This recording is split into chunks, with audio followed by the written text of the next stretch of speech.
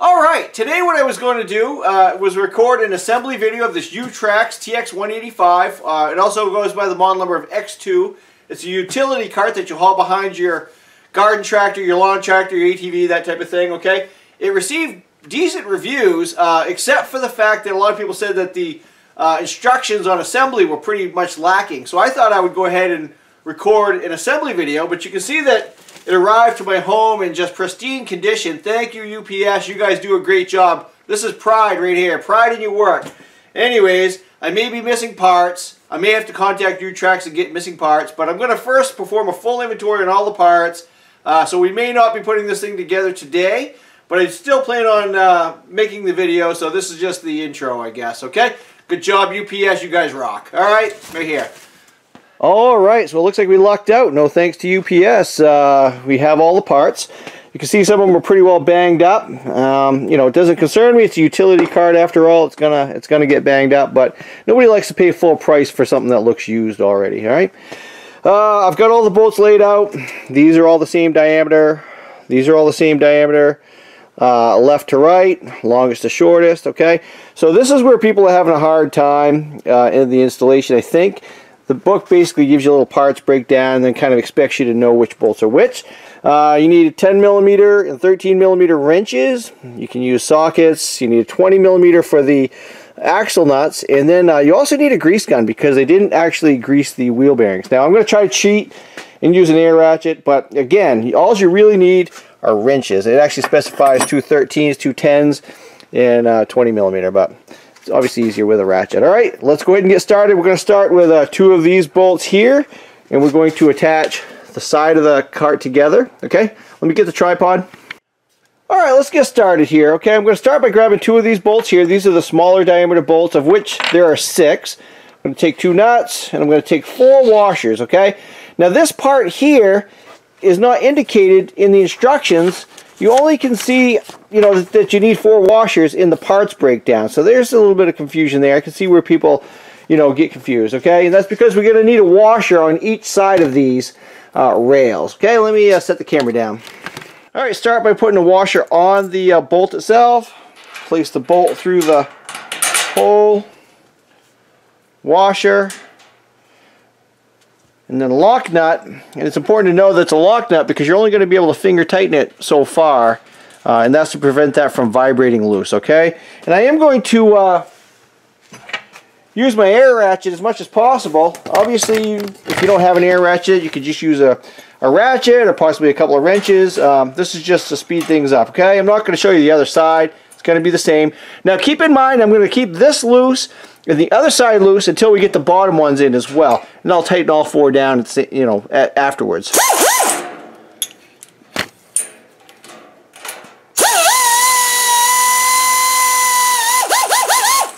Alright, so I have both side bolts in. I'm going to take these longest bolts here in the smaller diameter. Again, 2 nuts and 4 washers. Okay, and these are going to go on the bottom rail. This bottom rail is a little bit wider, so the bolts need to be a little longer. Let me set the camera down. Okay, we're going to again start by putting a washer on the bolt. Slide the bolt through. And this is why I left the sides a little bit loose, because you may need to slide this back and forth. Another washer. And then a lock nut.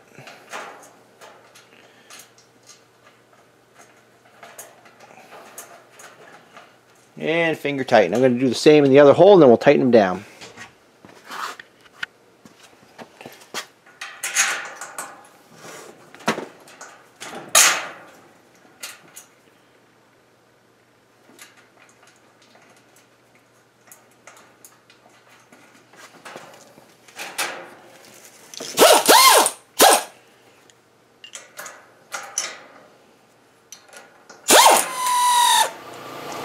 Okay, I'll tighten down the 2 sides now.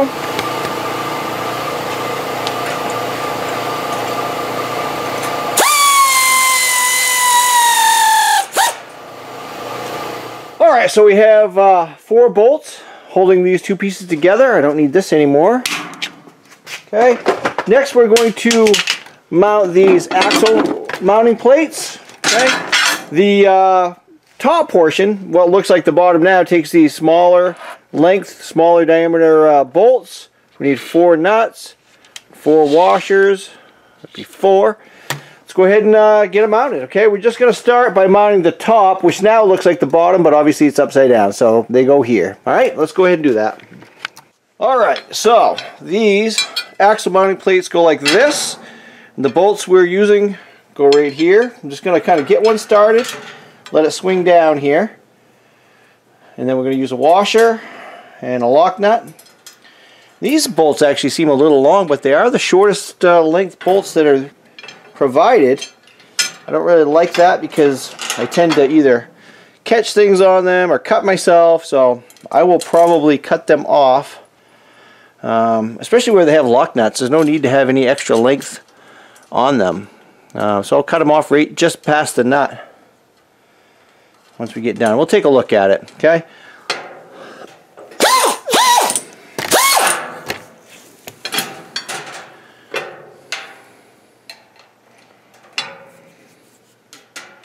Oop, I don't need that universal anymore.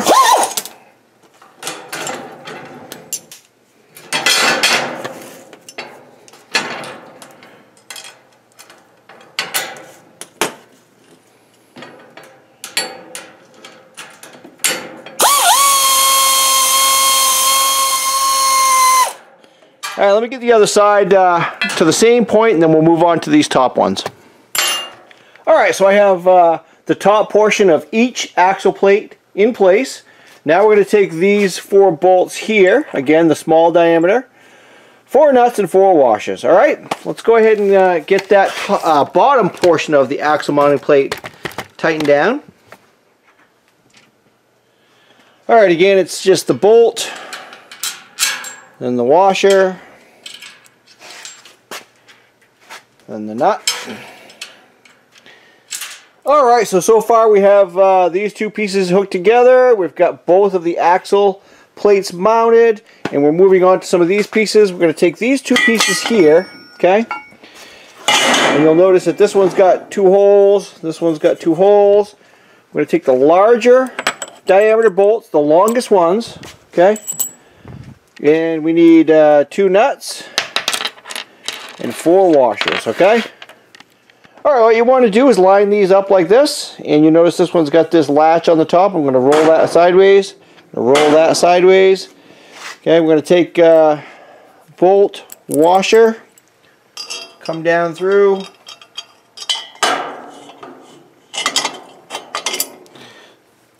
Same with the other one. Washer, lock nut. And you'll need to switch to your 13mm wrenches or socket or whatever you're using. We were using 10mm before. Okay, let's go ahead and crank those down.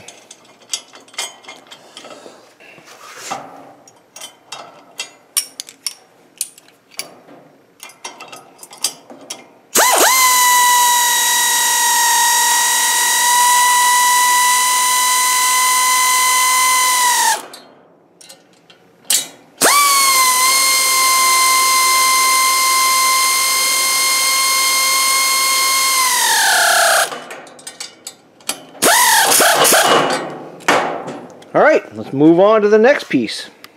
Alright, so we're going to move on to this this axle piece here. Okay, now I am just going to mention that I went out of order a little bit just because it was easier to film. I'm going to take this middle-sized single larger diameter bolt, 1 washer, and 1 nut. Okay, and what I mean it was easier to film, it's because I wanted to flip this piece sideways. And actually it needs to be like this. Okay, now if I flipped it sideways and we had that axle on it, I guess I could have hung it off the end, but it was just easier for me to do this part first and film it. Okay, let's go ahead and bolt up the axle. Alright, so make sure your latch is up still. Okay, it's going to go like this. See if I can get it on film for you here. Okay, I'm just going to flip it over here so we can see it. Okay, and then washer, and then nut.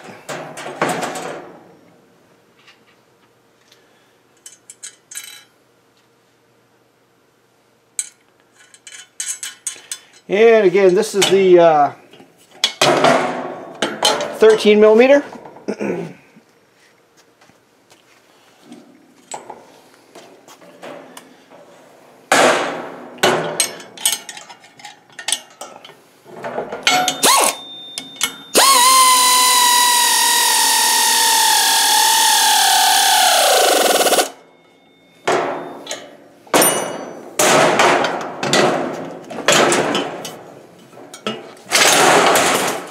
Okay, so I'll flip this back over and straighten it out a little bit. We're going to take this piece, and we're going to take this piece, the last two larger diameter bolts, washers, and nuts. Alright, so we're just going to slip this piece into here, like that. Bolt, washer, nut. Just get it finger tightened. Okay, same thing here. Bolt. I am going to look into a ball assembly for this. I've had these type of attachments before with this sort of hitch pin design. And it works fine for a while, but if you're going to use it over any rough terrain at all, this can tend to twist and bend, and actually this will round out a little bit more. So I may get the ball assembly for it, or try to improvise one if there's not one available, and maybe I'll do another video on that. Okay, I'm just going to go ahead and tighten these ones down, and we're cranking along here.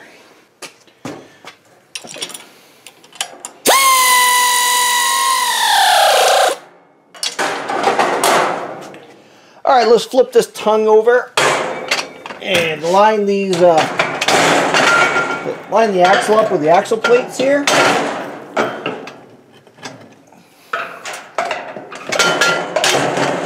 Okay, we'll take a look at the axle bolts themselves. So these are going to thread in through the axle plate, or the axle mount plate, into this tube, and then you've got a hole here that the bolt's going to go through. Okay, so you can't maybe thread it in all the way. Okay, let's see if we can get one started.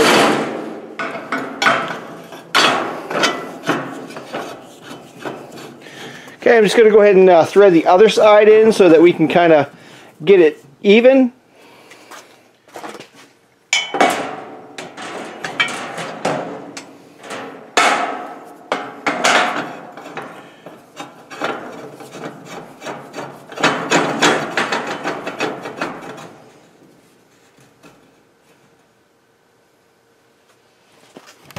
Okay, so what you need to do is wind this in all the way, and then we're going to back it out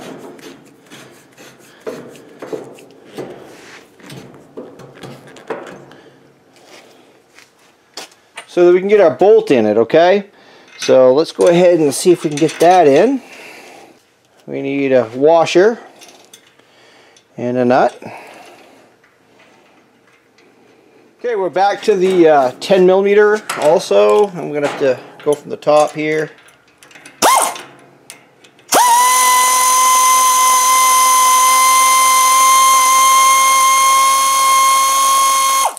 Okay, it's not necessary for this to be super tight because it just prevents this axle bolt from backing out. Okay, let me hit the other side real quick. Alright, let's throw the wheels on here. And again, I mentioned that these have grease zerks, which I think is a nice feature. And you definitely need to grease it because there's a couple of indicators that states that these weren't greased. Okay, so we're going to do washer, castle nut. Now, here's a little frustration that people might experience. The book clearly states 20 millimeter. And this is a 20 millimeter. Doesn't fit. Okay, so there's an inaccuracy in the manual. This is a 32. It's probably a 30. You can see the 32 fits, but it's real sloppy. So my guess is that that's a 30 millimeter castle nut. Okay, basically you tighten it down until it's snug, and then back it off is what they say. And you need to make sure you can get to that, let me hit it with a ratchet real quick. You need to make sure you can get to the hole to pop the cotter pin in, okay?